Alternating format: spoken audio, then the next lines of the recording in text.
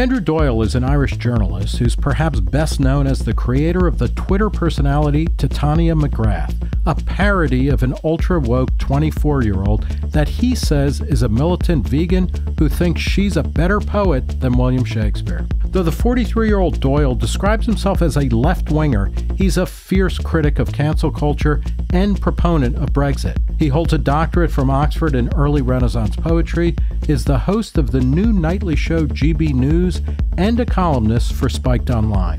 He's also the author of the new book, Free Speech and Why It Matters, a comprehensive, learned, and compelling argument in favor of unfettered debate and open expression.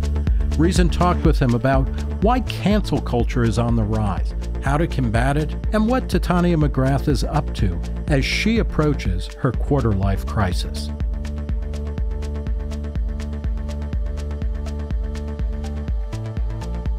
Andrew Doyle, thanks for talking to Reason. Thank you for having me. So, Free Speech and Why It Matters, what is the elevator pitch of the book? Well, I suppose it's a book that I didn't think I would ever have to write. I think the idea came to me because we are in a situation at the moment where, although it's not quite crisis point, we are definitely detecting more and more people who are willing to let slide the principle of free speech, which I consider to be the foundational principle of our society. And a lot of this is a sort of well-intentioned thing, but there are people who are moving towards, let's say, more aggressive hate speech laws, or urging further big tech censorship, or this kind of rise of what we call cancel culture, this kind of strategy of attempting to shut down certain opinions, unfashionable opinions, or viewpoints, or ideas, or even jokes. And the reason why I thought the book was important was that this is happening more often now. Whereas about 15 years ago, everyone, it was just a given. Everyone just agreed that free speech was this very foundational principle, and it was very important. Now, the rise of this kind of free speech skepticism, I find a bit disturbing. And actually, the book isn't really aimed at the activists who just simply don't believe that free speech is a good thing. It's more at the majority of people who, broadly speaking, believe in free speech, but they're also nervous about demagogues saying hateful things, or the potential impact of language. And it's been a while since we've dusted off the actual reasons for free speech. I mean, right. It's become a kind of blank bromide. Early on in the book, you talk about, we are left facing that confusing and rare phenomenon, the well-intentioned authoritarian. And you talk at the opening of the book, which is just a fantastic kind of set piece in a section called We Need to Check Your Thinking. You write, between 2014 and 2019, almost 120,000 non-crime hate incidents were recorded by police forces in England and Wales. This sort of development has left a substantial number of inquiries, etc. What is a non-crime hate incident, and why are the police collecting such data? This is a very interesting point, because recently the Home Secretary here, Priti Patel, has said to the College of Policing, the College of Policing being the body that is responsible for the training of all police officers in the UK, that they shouldn't be advising police officers to record non-crime or investigate non-crime. However, they still haven't updated their website or changed that. I think you're going to see this battle between the police, the College of Policing specifically, and Priti Patel. There is a culture within the UK police that they believe it is partly their responsibility to investigate certain language, certain linguistic misdemeanors, shall we say, and to ensure that people aren't being offensive. It is a cultural problem within the police force. So a non-crime hate incident, as you say, many thousands of which are recorded every year, is when so, for instance, if someone said something mean to me and I interpreted that as being coming from a homophobic basis, or whatever however I wanted to interpret that, I could phone the police and say, I believe it was my perception that this was an attack based on my sexual orientation, which is one of the 5 protected characteristics. What are the other ones? Do you remember them offhand? Okay, so it's race, gender, disability, religion, and I think that the last one is gender identity. Right. I think. I would have to double check that. But so do you think people, like short people were like, again, we are just written out of the discussion? Well, exactly. I mean, there have been calls for sort of why aren't vegans in there and this kind of thing. I've actually got the list here. It's disability or perceived disability, race or perceived race, religion or perceived religion, sexual orientation or perceived sexual orientation, or a person who is transgender or perceived to be transgender. What you see there, though, is this constant repetition of the concept of perception. Yeah. Because it doesn't really matter whether someone had attacked me with a homophobic motive or not. It's whether I decide that that was their motive. So it's a bizarre And then this is thing. Not a crime, but the police is keeping tabs, which... it's a non-crime. It's non-crime. Yeah. The police's explanation, when the police are challenged on this, the explanation is that non-crime can lead to, or that crime is always preceded by non-crime, which I would have thought was self-evident. I think it's always succeeded by non-crime as well, right? I mean, unless we just cross a line and then it's just crime all, for the rest of eternity. Exactly. It's an absolute given. So it is recorded. So the police record it. Sometimes they investigate, and in all cases it is recorded. And the problem with that is, well, firstly, the police have no business investigating people for non-crime. That's the first thing. But the massive principle, aside, you're talking to somebody who you have to convince me the police have a right to investigate me for crime. So So this is way out of your league. You wouldn't tolerate this at all. But in addition to that, their idea that if hateful words inevitably lead to violence is interesting because there was an article recently talking about the number of these recorded non-crimes that have actually led to crimes is precisely zero. Yeah. So even by their own statistics, they know that this is bunkum.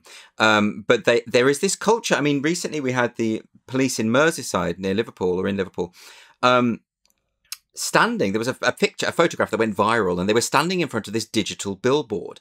And on the billboard, it said the slogan, "Being offensive is an offence." And this was flanked by these very menacing looking police officers. And of course, this went viral because lots of critics were saying, well, actually, being offensive isn't against the law. And one of the striking things about that I thought that at least 90% of English culture is being offensive, right? It's important to us. That's how we get along. But I think what was interesting is it wasn't just some sign that some rogue police officer had sketched up and put up. It was a digital billboard that obviously there'd been meetings, discussions, people had discussed the language that should be. So there's obviously a culture within the police force where they think that it is their job to investigate people for being offensive. And the scary thing about it is actually they had kind of inadvertently hit upon a truth, because it is against the law to be offensive in this country. Quite explicitly, right. The 2003 Electronic Communications Act says that if you post material that is quote unquote grossly offensive, that is the stipulation for criminal prosecution. So actually we are there's another reason why I thought this book needed to be written. Because and that phrase, "we need to check your thinking," which came from a policeman who was calling up somebody, right? That is, it's one thing if that's happening within the context of a classroom or even a boardroom, but the idea that the police would be the agency that would be checking your thinking is kind of terrifying. Yeah, because it's straight out of Orwell, isn't it? It is thought crime. And I know that's become a cliche, but what are you going to do? That's exactly what it is. And it's interesting that it's out of Orwell, but it's also by way of Burgess, right? In Clockwork Orange, where the police are revealed without any romanticism to be, a bunch of droogs who are, as violent as the criminals they're supposedly apprehending. Certainly that's where we are in America. And I mean, this is an overstatement, but the last people you want policing things are the police, right? I think everyone should read Clockwork Orange. They should read 1984. And if they read The Crucible as well, we'd probably be in a much better situation. I love Clockwork Orange, by the way. I love the way that after about 10, 15 pages, your mind just adjusts to the language. Yeah. It's really smart. It's, a side note, but what's fascinating is that the version that was published in the United States left off the final chapter in which, I know this. Spoiler alert, Alex is redeemed or grows out of it, actually, because he's a young child. And that has a radically different, it leaves the book with a radically different message. Well, it feels like then he's sort of saying, well, there is an inevitability to a violent impulse in male youth. Right. And he might be onto something there. But and and also one that gets grown out of. I mean, there's a... Well, I mean, we know that, I mean, violent crime past the age of 40 decreases hugely. We know this. So, you know, there's something in that. So, you know, the idea of having the police checking your thinking and what you were just discussing is one sign that we are in a different era when it comes to kind of the way that we talk about, the way that we think about free speech and potential offense arising from, you know, just kind of an open discourse. What are some of the other examples? I mean, before we talk about free speech being, you know, the problems with it being under attack, can we document a little bit more how we know it is under attack? When I talk about, I've spoken about hate speech laws. I mean, there's the fact that we have that just in terms of legislation, which I think is a major issue, which you obviously are less likely to have given your First Amendment. Right. Although we do have certain, you know, there are times where that is, but the types of things which, you know, are frankly becoming more conceivable here, but in Europe as well as in England, you know, the idea that making fun of a religion or selling Nazi memorabilia is somehow illegal, that's a bridge too far. But there are types of hate crime, you know, there is hate crime legislation which intensifies criminal penalties. Sure. You've got that. You've also got a movement in America from certain activists to see that that hate speech doesn't count within the constitutional protections. Right. So and then of course you've got Prince Harry coming over there and telling you that your First Amendment is bonkers. we need to talk about that. You know, free trade is a fine thing, but not when we're you know, this is an import that I think we really should have put a very high tariff on. Yes, I'm sure. So anyway, in terms of other examples, so in the UK, then specifically in the UK, we have got the Public Order Act and the Communications Act, both of which encode kind of hate speech legislation across Europe. Most major European countries have hate speech legislation, which differ depending on the country. A good way to have a look at that is Paul Coleman's book Censored, which actually reproduces facsimiles of all of the hate speech legislation, so you can see it for yourself. In fact, the most of the book is just reproductions of those laws. Yeah, so there's the legal side of things, and then there is the cultural side of things, and I think it goes back to what you said about how, you know, I felt that I had to reiterate and sort of polish up the trans-historical defense of free speech, which is something that we forget, and I think it is something that you have to kind of not take for granted because it is so rare, and because because it is so miraculous that we live in a country with free speech, that we have to just continually make the case. It's not something that you win and then it's won forevermore. You said you think free speech is you know, is the basic thing, like everything comes after that. Yeah. Why, you know, just very briefly, why is free speech the starting point, and when does that defense of free speech for you emerge in a kind of Anglo-American or Western culture? You know, as okay, this is the first right. Because it's the seedbed of all other liberties. I don't think you can have freedom without the freedom to express yourself. It's why the free speech movement at Berkeley, it's why the early civil rights activists were all unanimous in their defense of free speech, because they understood that they wouldn't be able to secure any of those other liberties without the freedom to say what they thought. And that seems, and as we know, across the world, all of the countries in which free speech protections are poor, it is minorities who suffer the most. So there is a very important reason why we need to defend it. And particularly, ironically, I think the people who are most antagonistic toward the concept of free speech from minority groups and minority activists, those are the ones who have the most to benefit from it. So that's why I wanted to write a book that they could read and would not feel alienated by. I'm not insulting them. I'm taking their arguments seriously and attempting to engage with them. In terms of the cultural reason why free speech defense is necessary is because of this rise of cancel culture, which is something which is often misunderstood, either because people take it very literally and they say, well, no one's been actually cancelled, have they? And of course, it's a metaphor. And a lot of the social justice activists aren't particularly adept at metaphor. What we mean by this is a kind of a system or a strategy or an impulse to publicly shame someone, to harass and threaten someone, or to contact their employer, defame their reputation to such an extent that actually their livelihood is damaged and possibly destroyed. So it is a essentially vengeful approach to disagreement. That's what cancel culture it's kind of is. The heckler's veto, writ large, right, as part of a cultural moment. Exactly, and there are so many examples of this. I mean, when I was writing the book, and I mentioned, There's a chapter in the book on cancel culture, and I thought, shall I start listing the examples? And I started collating them, and there were hundreds, and I thought this is going to go on forever, so I won't do that. What I'll do is I mention 10 or so in the footnotes, because I didn't want it to distract, because it's a given, it's an absolute given. So the people who deny cancel culture are usually its most ardent practitioners, and that I suppose they have a vested interest in denying its existence. But I mean, it's indisputable. I can give you some examples if it would help. Give what's your favorite example of a cancel culture moment? Well, I mean, one of the first ones which really got people thinking was the cancellation of Tim Hunt, who's the Nobel Prize winning biochemist, who he made a joke at a conference, I think it was in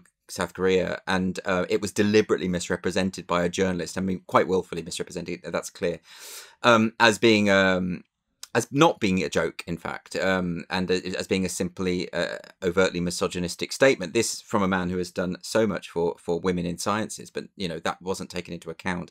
And by the time he got home from this conference, he had lost his fellowship, and his reputation was in tatters. And this happened very, very, very quickly.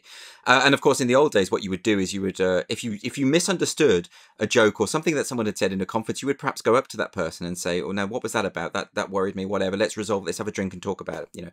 Not this kind of let's post everything online and destroy this person's career. So that was a really early example, but there have been many, many prominent ones. I mean, there was the example of Nick Buckley in the UK, who is the founder of a charity which sort of focused on helping young people from ethnic minority backgrounds out of poverty. So this is someone who you would have thought would have been, the social justice activists would have absolutely adored, and the intersectional activists would have loved, and yet they accused him of being racist because he criticised some of the aspects of the Black Lives Matter movement, and certainly some of the stranger demands on their website, which I believe have since been taken off. And this man, who has done so much and devoted so much of his life and work to helping people from ethnic minority backgrounds, was smeared as a racist. And another prominent example would have been Roger Scruton. Roger Scruton, of course, one of the prominent conservative thinkers in the UK, who died relatively recently. In 2019, he was supposed to be part of this commission, this government commission to look into housing and architecture, and because he has some very interesting ideas about this and has written extensively on it. It was called the Building Beautiful Commission.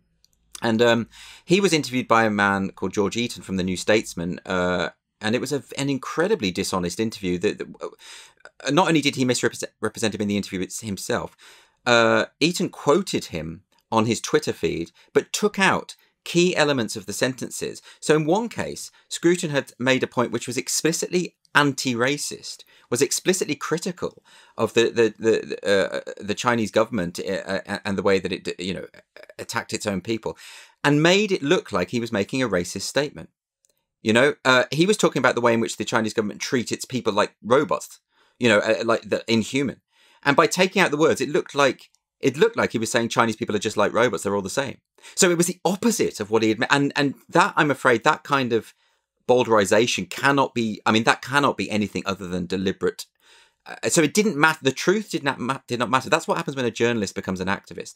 But that wasn't the worst thing. I mean, it's astonishing that he kept his job after that. But that wasn't the worst thing about that kind of misrepresentation. The worst thing was that the government immediately kicked him off the commission. Yeah, what's going on there? Because that's the second part of this, right? I mean, you have people who feel empowered or emboldened to just make shit up about people oftentimes, or bring something, in the worst possible light to make a point or to achieve some goal. But then, isn't the real blame there on the government committee that says, like, okay, Scruton, we've known you for years. We don't think you're this, but get the fuck out. Yeah, exactly. This is the thing I'm always saying, is that I feel that the problem isn't the activists themselves, because there's not many of them. I know they're incredibly powerful, but the reason they're powerful is because those in authority continually capitulate to their demands. It happens again and again, time and again, and this is the problem. None of this would have mattered if Nick Buckley wasn't fired, if Roger Scruton wasn't ditched from the commission, if Tim Hunt didn't lose his fellowship. None of it would matter. It would just be people bleating on the internet, which is what it should be. So the problem really is that people they don't have the guts to stand up to these bullies, and that's the problem, because it's an intimidatory tactic. That's why you only need 2 or 3 people of this woke mentality in any industry or any corporation before everyone capitulates, because they are terrifying people. I had a conversation with a writer friend and playwright friend of mine who was working with one of these a director who was an intersectionalist, woke, activist style director, and he said that he started treating her like a dangerous dog, because if you said the wrong thing, they would go for you in this vicious way, and that's unfortunately what's happening. Let's somebody who spent some time in the barrel was J.K. Rowling, a beloved children's author, the creator of the Harry Potter series. She stepped in a discussion about trans rights and about biological essentialism, for lack of a better term. Yeah. She got slammed. She got attacked a lot on Twitter and elsewhere. People wrote many columns against her. But practitioners of cancel culture or supporters of calling for truth, just say, look, J.K. Rowling, she wasn't hurt at all by this, and in fact, that this is just discourse. What's wrong with that understanding of cancel culture? It's very naive if you think that to be continually bombarded day in, day out by rape threats, death threats, threats of violence and misogynistic abuse is not in any way hurtful simply because you're a millionaire celebrity. Shows a complete lack of understanding of what it means to be human, I would have thought. And that's a very, very bizarre thing. The best that you could say is that she hasn't been cancelled, which is true. You can't cancel J.K. Rowling. You can't cancel a multimillionaire. You can't cancel the most successful author in the world. You absolutely can't. No publisher in their right mind would ditch her. But they would ditch Gillian Phillip, who was the Scottish author who simply supported her on Twitter. Yeah, she got ditched by her publisher overnight because she's not as lucrative. So this defense that, well, because J.K. Rowling hasn't been cancelled, that proves that cancel culture doesn't exist. No, it's the opposite. It proves that it exists, but that it predominantly affects those who are not the rich and powerful. It predominantly affects normal people. And I was going to say, but then what do you say though? And I actually find this a compelling question. I'm not sure that I agree with the answer. But what's actually going on is that because of the internet and because of social media and a variety of breakdowns of gatekeeper institutions, just in being able to control what and where people talk, but also there's that kind of jellyfish dimension that you're talking about, where authorities will no longer actually step in to do the right thing. But what we're witnessing is this glorious age where the rabble finally has the ability to directly call out and address powerful people, and it's not just people like J.K. Rowling about something about trans rights, but in the United States, campaigns against, I don't know, people like Bill Cosby, who got dragged on Twitter and ultimately was canceled for a variety of sexual crimes. There is an ability now for the common person to actually interact publicly and directly with people in power, and that's what we're actually witnessing. That the voiceless have now been given a voice, and people in power don't like that. The voiceless aren't always right. I think the first thing to say is that what you're describing there is creating the conditions for a witch hunt mentality. It's all very well saying that a lot of good can be achieved by mass mobilization online. And you could point to, I don't know, the Arab Spring or whatever you want, depending on your point of view. And you could point to sex criminals who are outed. But there are also lots of innocent people who are accused of sex crimes who are effectively tried via social media. That is not a good thing, actually. And I never take accusations like that seriously, even if they are overwhelming in numbers, because I know enough about history to know that mass accusations can often be false. And I think we shouldn't lose due process. But by the same token, it is a good thing, like you say, that people are able to everyone's a broadcaster. Everyone can get their opinion out there and their ideas out there. That is a good thing. But that's not what we mean by cancel culture. No one is saying that you shouldn't be able to criticize celebrities. This is a bizarre misunderstanding what cancel culture actually, is. I think Prince Harry and Meghan Markle may be saying that, but they're kind of they are a law unto themselves, aren't they? Yes, they are absolutely saying that, but no one else is. No one is saying that the problem with if people want to bombard people on Twitter, if people want to criticize celebrities, then, I'm all for that. You should be able to criticize whoever you want. You should be able to be abusive and insulting to whoever you want. They don't have to listen to you. They should just block you and move on with their lives. And I don't approve of it, by the way. I think civility is something we should urge at all times. I don't take anyone seriously if they're uncivil. I will block them and move on. I'm absolutely not going to waste my time talking to someone who can't discuss like an adult. At one point, you have a doctorate in Renaissance poetry. You quote Milton, and obviously Milton in Areopagitica has a very important and enduring defense of an unlicensed press, or the idea that you should not have to put your thoughts through some kind of official, mechanism for approval before it sees print. In Milton's time, there was a profusion of tracts and the ability for all sorts of people, including very much anonymously, to print and publish whatever they thought. It's kind of a glorious thing. Can you talk a little bit about how cancel culture, or what we're talking about here, rather than celebrating the ability to speak, it's actually also seems to be acting in the role of the government censor that Milton is pushing back almost psychologically, right? Because it's not necessarily saying that the government censor is going to pre-approve everything that gets published, but like we're doing that work ourselves. Yeah, it's weird, isn't it? It's almost like people are acting as government censors, and this is one of the most curious aspects of the social justice movement, is because it is an establishment movement now, because it's absolutely the establishment, particularly in America. You've got Biden's administration is very much on board with it. But culturally speaking, it's been in the ascendancy and has been the most powerful driving force in UK culture, even with a Tory government in control. It doesn't really relate to this right-left debate. And yet, though that establishment line is the very thing that activists will seek to maintain through their online behavior. So this is, it's almost like you don't need an inquisition. It's like the people are applying the hot plates and the pincers to each other of their own accord. Well, it's Foucault, right? I mean, that we've internalized the panopticon essentially. So we are, we're doing the work for the government or for the power structure. We are all participants. Yes, we're all the panopticon, and it's interesting. I do think Foucault would have an awful lot to say about the social justice ideology and the way that it wields power. I mean, he pushed back. I mean, I don't want to get dragged into a side conversation on this, but he actually did push back against that in his day. It's just interesting to me that they quote or cite Foucault as being this sort of their luminary, but of course I think they've largely misunderstood him. Right.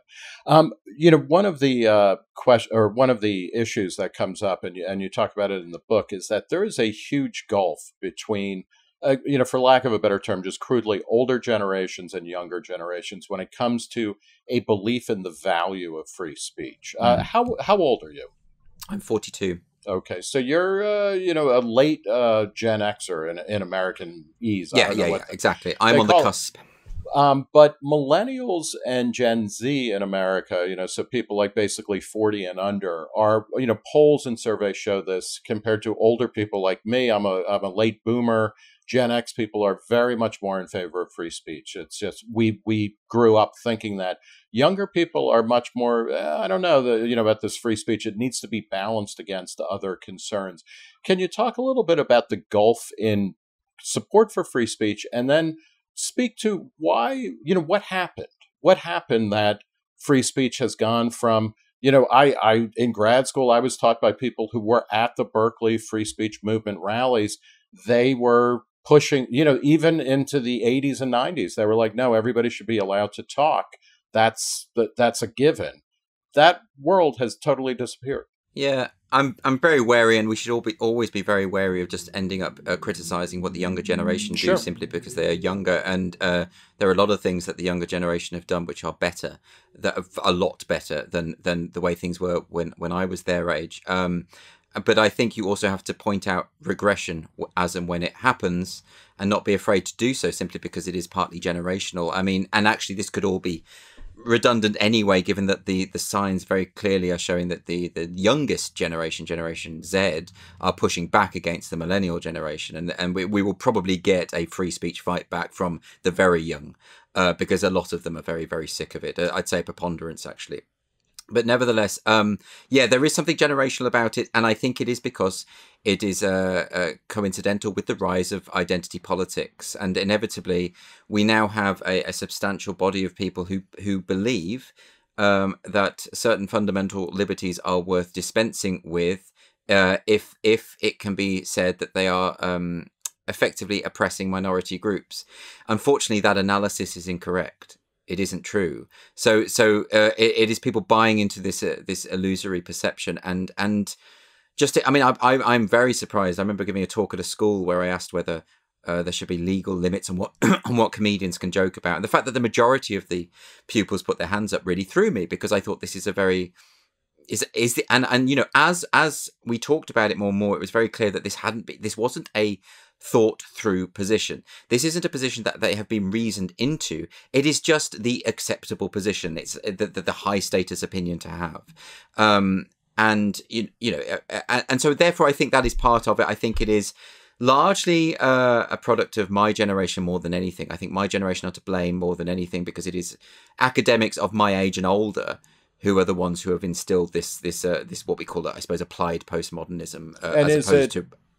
That is it the idea that speech is the equivalent of violence? Is it that power? You know, everything is seen in terms of power, and that's reflected in language. So, in order to disrupt power relations, we need to police and regulate language. Could you talk a little bit about this is a fair this is a way you can fairly say this is derived from Foucauldian thought and the work of the French postmodernists or post-structuralists, because you can say, because if you are convinced that our understanding of reality is entirely constructed through language, therefore it makes sense, doesn't it, that words act like spells and incantations, that when they're out of the bottle they will have this effect on people, and that people are, you know, it involves it combines with that postmodern idea this very pessimistic view of humanity, which is that we are malleable, and that we are completely products of our culture to the extent that we have no agency, which is something that I don't get on board with. And moreover, and most importantly, and this is why I wrote about it in the book, is that most importantly the statistics and the research doesn't support this view.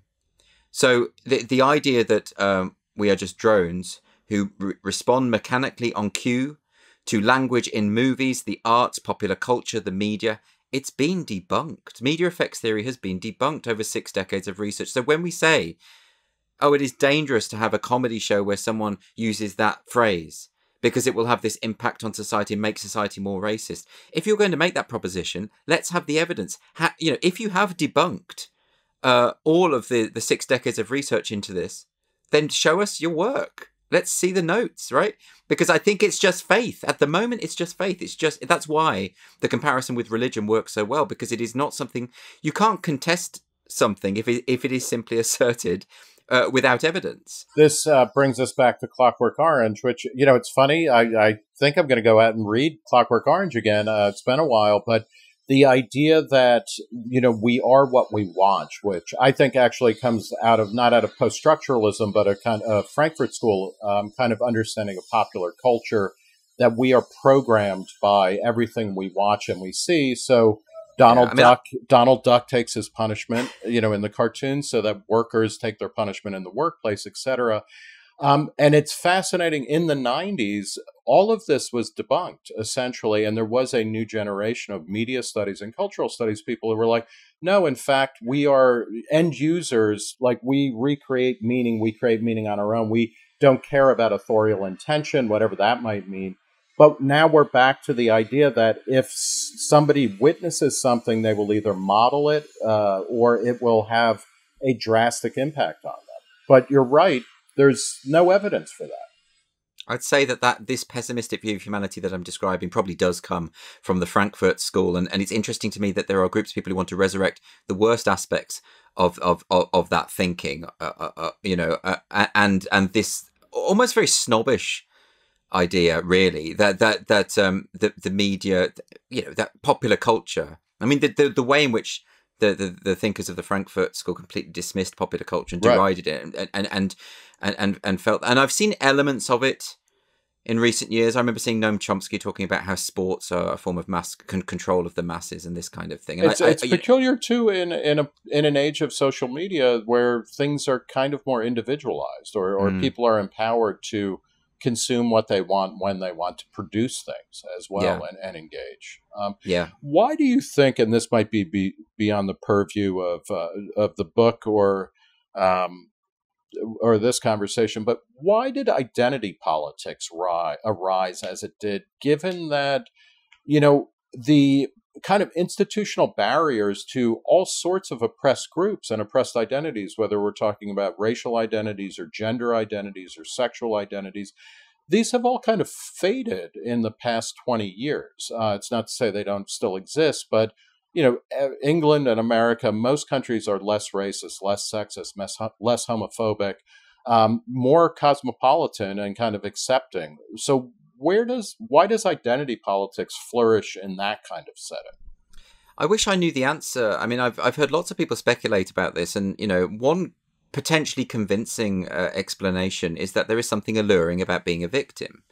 And once you've achieved equality, where do you go from there? You start have to. I suppose you have to start taking responsibility for your failures. And I mean, it's to give the example of Stonewall, which is the leading gay rights charity in the UK. I mean, they won. We had equal age of consent laws. We had equal marriage.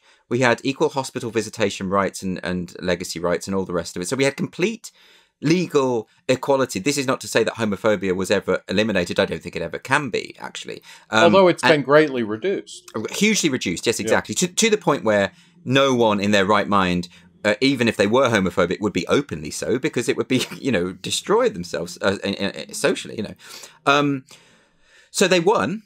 And then they got to a point thinking, well, what can we do now? And I think a lot of people think they took on the gender ideology of extreme trans activism as a means to keep themselves going. Because by that point, at the height of their success, suddenly they had corporate support. Suddenly they had money flowing there. It's a very lucrative thing. So, maybe it's to do with the monetary incentive. Maybe it's to do with power. Maybe it's to do with having some sway in society.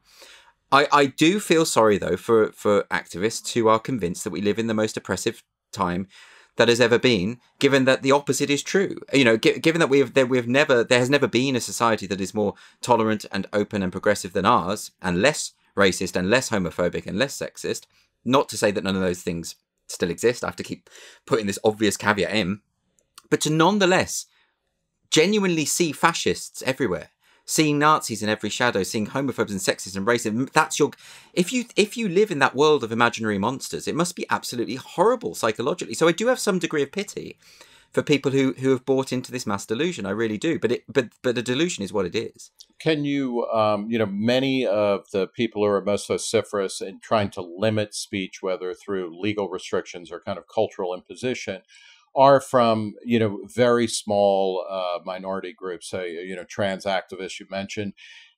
Can you make the case to them directly that they actually need free speech more than anybody? They'll say, there's too much free speech and it's attacking me. But you argue, I think pretty persuasively, that that's exactly wrong, that it's the most marginalized people who benefit the most from free speech. Yeah. And that, the studies again and again show this. There's a human rights campaigner called Jacob. I'm going to pronounce his name wrong. It's Changama, I think. And he's done work into this and looked into the way in which the first thing that a despot will do is clamp down on free speech, and that always has a negative impact on minority groups. It always disproportionately affects minority groups, and you just need to have a sort of, I suppose, a cursory understanding of history to know how this works. Or you just have to look at minority groups in Islamic states and the way that they are treated. If you're a gay person or a woman in Islamic states, your life isn't, there are people who are really risking their lives to try and do something about that. Free speech is the first thing that is to go. So in order to achieve the goals that you claim that you want to achieve, you absolutely have to protect that. And I think the problem is that what they really mean is they want free speech protections for themselves, but not for their detractors. But of course, it's not a principle that is, you dilute the principle when you deny it to those that you oppose. And I mean, you may get to control the microphone for a little bit, but inevitably you get pushed off the stage. Right. Exactly. The principle is much bigger. Yeah. The principle is much, much bigger. So, one very interesting kind of conundrum here is the who is policing speech, or where does speech happen? In the past, and you write about this, it used to be Tories in England and, conservatives in America who were the ones who were really trying to police speech a lot. Now they tend to be kind of more free speechy and whatnot. But more importantly, people talk about how it's not about government censorship. It's about large social media companies, Facebook, Twitter, etc. And you write, you say that libertarians like me, libertarians in an American context, we are using old arguments when we say that Facebook is a private entity. So they get a right to basically run their platform the way they want to. But and so you seem to be arguing on the one hand that they should be treated more like a common carrier, where they don't get to pick and choose. They don't get to moderate the speech or who gets to use those services. But then at other times that argument kind of goes away, and it's clear, like, you don't want the government to be in charge of regulating Facebook, right? So I like, how do you work your way through all of that? Yeah, I mean, you make it sound like I'm having a go at you specifically in the book. I take things very personal. It's the only way that I feel important. I should have written libertarians like Nick Gillespie think this, and it's ridiculous. What's he going on about? It is a difficult one. But as the libertarian argument only really works if it is possible to set up competitive industries, as we saw with Parler. That isn't possible. Yeah. So if Parler is back, though. I hear what you're saying. No, this is an absolute case where liberals mostly, who in other contexts would tell business owners, no, you have to do it my way. But then suddenly when, conservatives are like, you have to let us in. They're like, hey, if you don't like Facebook, go build your own Facebook. Yeah, exactly. And then they do. And then they're, and then people are like, well, we're not going to host it. We're not going to allow you to access to our app stores. We're not going to do this. But Parler is back, right? It's back, but it's not big, is it? It's not. I mean, it's going to be incredibly hard to break this deadlock. It's going to take a lot of very, very rich people and very, very determined people. And readers, right, or users, because it might be that Parler is not, Gab before it was an alternative to Twitter. That's just not that popular. It's actually going to be impossible, because when something like Gab is a good example. So when that started and it's dedicated to free speech, so obviously it's not going to boot off some really horrible people. There will be horrible people there. The Joseph Goebbels fan club is like staking out all the good territory. They got all the part right by the beach. But as soon as they're there, right, which they will be, right, inevitably, because that's the downside of free speech, is you're going to hear some horrible things, right? But once they're there, then the activist press can cherry pick those accounts, say this is a Nazi site, right? So then it's a loss, because then normal moderate people who don't like Nazis, people like us, are not going to go to that platform for fear of guilt by association. It's all very big. But what do you do? I mean, on Facebook, there are vast mansions. Our father has many mansions with many rooms, and there's still an enormous amount of speech going on that Facebook, frankly, can't police. Is it so? Are these legal remedies, or are they cultural remedies ultimately? How about we just have a situation where we don't have an exclusive group of publishers who are not responsible for the content of what they publish? I mean, this is a weird thing. I mean, I don't see why I can't write a book which just libels people left, right, and center and not get away with it. Well, I mean, the Facebook, Twitter, all the rest of them are publishers. They're not platforms. They curate their material quite explicitly. In an American context, that distinction is not important in terms of interactive web services such as social media websites. I mean, Reason, for instance, just to give you an example, we have comments. If we were liable for the content of those comments, which are generated by the users, we would have no comments. So the speech would be diminished if we're following the rules that you say, that we should be responsible for everything that appears on our website. But that's not quite what I'm saying. What I'm saying is we should perhaps amend the Communications Decency Act so that maybe the removal of well, I suppose it could be restricted. It could be changed so that, for instance, you are not responsible for illegal content that is uploaded into the comment sections of your website that you fail to remove. I mean, you might just not notice it, for instance, or something like that.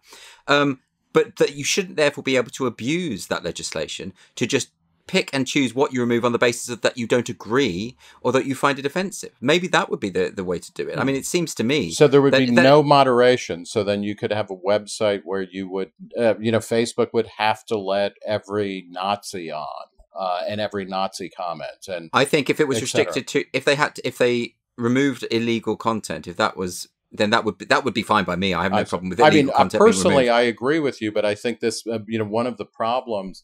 And I don't think we've worked this through because it's a relatively novel situation. But with moderation of content and regulation of who's allowed on a service, do child molesters, not child molesters, but people who talk about the sexual, in a prurient way without ever touching a child, are they? Should they be guaranteed free expression on Facebook, etc.? The idea, I mean, child pornography and child molestation is illegal. So, of course, you can remove illegal content. This is what I'm talking about. But I'm saying like the NAMBLA, North American Man Boy Love Association, talking about it. Personally, I think everybody should be allowed to talk about whatever they want, pretty much wherever they want. Well, if you want free speech, then horrible people are going to talk about horrible things, right? But there's a clear distinction between that and the actual dissemination of illegal material like pornography, like child pornography. And that is actionable. I mean, in the United States, stuff can be, and defamatory comment. You can always, if somebody calls you a son of a bitch in a Facebook page, you can go after the person. You can't go after Facebook. That's kind of worked pretty well. Well, I mean, also, I think let's bring the agency back to the user. If it is a platform, as Facebook and Twitter maintain, look, if there's lots of people talking about sick, disgusting stuff about sexuality or Nazi stuff that I just find inherently upsetting, I'll just block those people. I do it all the time. If someone comes on my Twitter feed and says something pro-Nazi, I just block them. I do it straight away, and then I never have to hear from them again. So I don't need the people in Silicon Valley to decide for me where my limits lie. And moreover, once you give them that power, then inevitably what happens is I now can't look at accounts of, say, gender critical feminists because they just don't happen to like their opinion. So they ditch them. I mean, that's my point, is that give the power back to the individual user. Everyone has a right to say what they want, but everyone has a right to listen to what they want or not listen, as the case may be. Absolutely. And I think, the idea of empowering end users has kind of been pushed to the side, instead of this kind of more basic root level discussion of whose speech should be allowed on what platform. Having said that, I think moderation at scale is just so difficult and complicated, and we're still working through it. I'm actually, I should say, I do feel, in a sense, it's for the Silicon Valley tech giants, because there's a lot of pressure on them from governments to moderate their sites and all the rest of it. As well as their own employees, right? I mean, that's it. That's it. And that becomes problematic, but it's also kind of, maybe a company is the sum of its employees and whatever they can gull their leaders. I sort of think when a group of people at Spotify, for instance, tried to get Joe Rogan's podcast censored, or for instance, when Penguin Random House in Canada, when they tried to get Jordan Peterson's book banned, at that point, I think if you work for a publisher and you don't accept that there's going to be a range of views expressed in the books that you publish, you're probably not actually qualified to be a publisher, and you should probably be sacked. No, and that's not a cancel culture thing. That's like, you're simply not qualified to do the job. It would be like me saying that I want to be a professional footballer. No, my complete indolence and lack of physical fitness does exclude me from that. I agree. And it's this goes back to that question of one of the things we're witnessing is how hollow and weak, almost calcium deficient the bones of our authorities are, where companies and governments get pushed over. I mean, they're made of paper mache, which is both interesting and liberating and empowering and quite disturbing. So final question, you cite Mill and others about, what in a more contemporary context, people like Greg Lukianoff of FIRE, about that a broader culture of free speech and thought is ultimately more important than any of the actual rules or laws that are written down.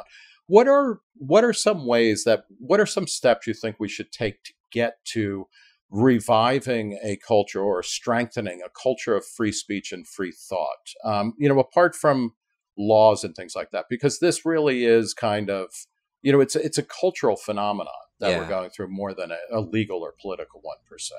I think it's a really, really good question. And I think my answer always comes back to education. I think it's about I mean, obviously, because I have a background as a teacher as well. I think it's about exposing young people to all sorts of ideas and, encouraging them to think critically and not to just simply accept things uncritically. That would be my approach to this. I think it's very, very important, in fact. So it does disturb me the way that activists have very much infiltrated schools and are very much against the notion of dissent. We've seen in the UK recently critical race theory making its way into UK schools, which makes no sense because critical race theory doesn't make sense in a UK context. It's very much an American thing. But that has happened. Now, I actually think you should be able to teach kids about critical race theory, but I think you should do so critically. I mean, I think you should explain why it is such a flawed idea, and that would be a wonderful thing to do with kids because it is important at the moment. It's part of our national discussion. So I think that should be the case. But I think to teach any faith-based position uncritically in school is not a good thing. And that's why I say, it does disturb me when I get into these stupid arguments on Twitter. The lack of critical thinking. That to me is the thing that disturbs me most of all. I see these people and I think you've never ever questioned any of your own views. It's never occurred to you that you might be wrong. And I think, teaching kids that we're always likely to be wrong about something. just assume that. It's a great start.